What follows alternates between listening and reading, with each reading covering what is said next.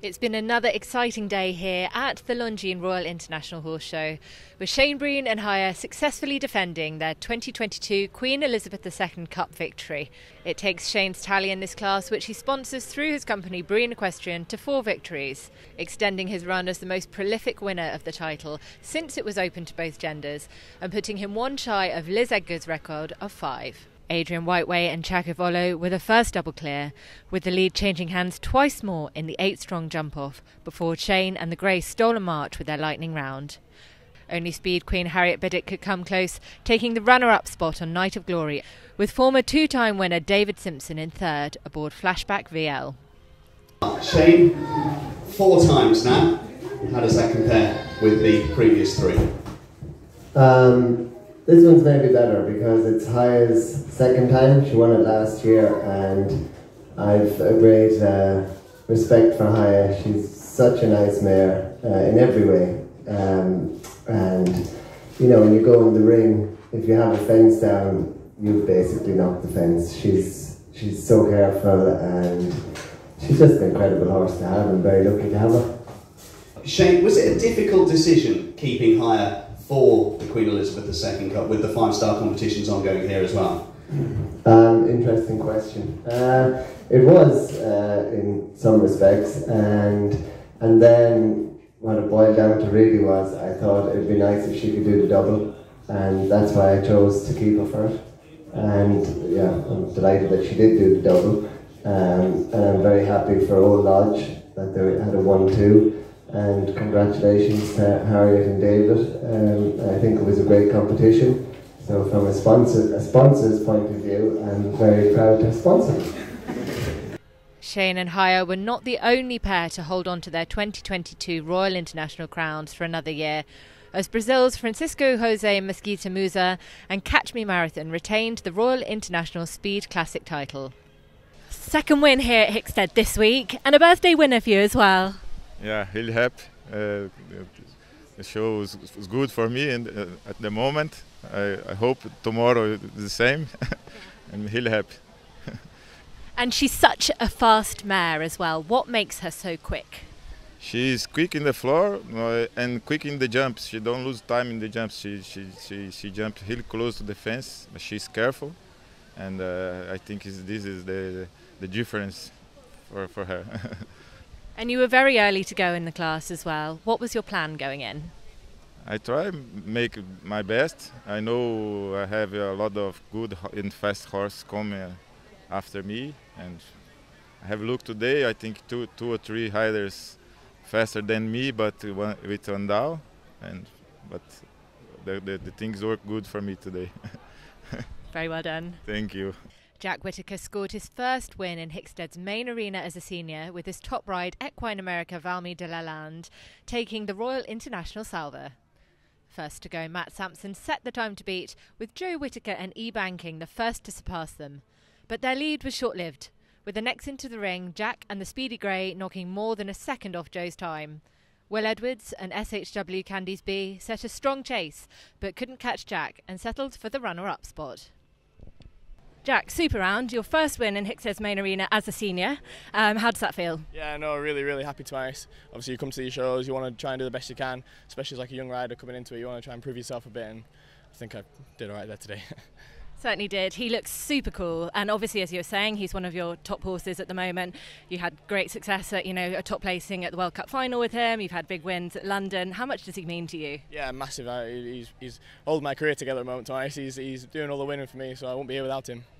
And tell me what he's like as a person. Yeah, he's a bit of a loose cannon. He's got a fair character to him. You've got to anticipate. I think I know him pretty much inside and out now, so I can anticipate it. But he's a bit of a fireball. And going in there today, what was your plan? To win, to be honest, that was the plan. Going to these kind of classes, you want to be in it to win it. So that's it, yeah. And what makes him so good? He's unbelievably careful. Like you'd be struggling to find a horse that's more careful than him. It's just when he's on with you, when he's on side, he's unbelievable. You'd be struggle to beat him and jump off. Well done. Thank you very much. In the showing classes, Meg Edmondson and Briarhill Buddy Bolden tasted success in the Small Hunter Championship, and I spoke to Robert Walker after he claimed the hack title with a super consistent Parkgate Royal Visit. Robert, his third win here. How was he out there today? Oh, he was amazing. I mean, he's one of those. He is a generally nice little horse, so they're easier when they're like that because you can ask more questions. And every time I pressed the button, he gave me the right answer, and I had to do that knowing the opposition we were against today. I mean, Fortune Hyde Park. I've had him in the yard previously and won here with him. He's a formidable horse to beat, and not very easy to do. So we had to pull out every stop to try and beat him. And William really did pull it out of the bag. It's just such a shame his owners had to go to the other ring to watch the intermediate show hunters, and I think they've missed him. So I mean, we shall be watching live streaming tonight and things like that, and having a few glasses to celebrate. Absolutely. And knowing the opposition, like you said, as you do, what extra tactics and things does that give you? What do you use going into? I think you could say tactics, but I think the adrenaline rush of riding into the main arena at Hickstead, I mean, it is awesome to ride in there. It's like sponge riding on that turf, and every horse should love it and enjoy it. There's very few that go in there and shrink, and he's certainly one of the ones that grows. He really does rise to the occasion. So I just tried to use his rhythm of his trot. He's got such a maiden cadence. And he could have probably turned his hand to dressage. I mean, he jumps. He probably could have done that on the event. He could have done anything because he is such a little natural in his rhythm. So I tried to show the best bits we could off of him, and you know, he's certainly been a great horse for our yard, and yeah, very much appreciated of him to pull it out of the bag again today.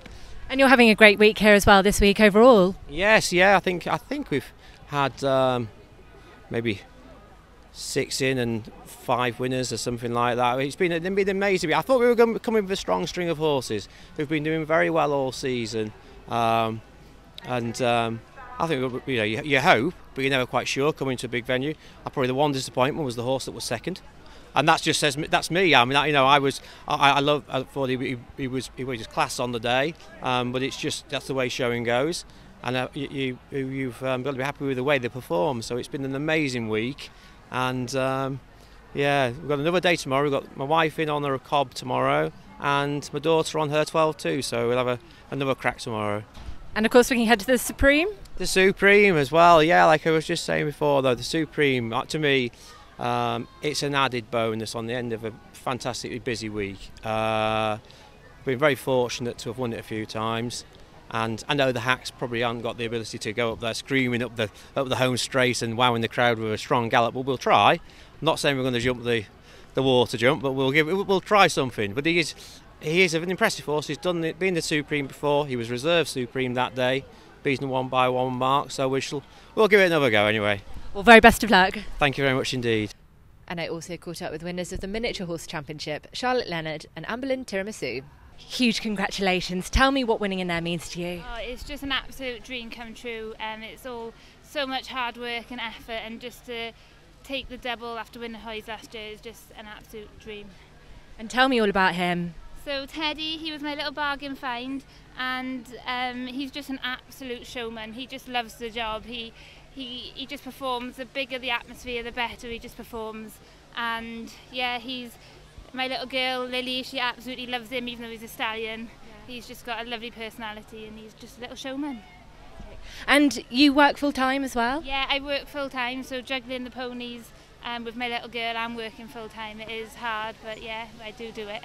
And how many have you got at home? So we've got 5 miniatures at home and a ridden horse, so yeah, it's hard, but it's worth it on days like today.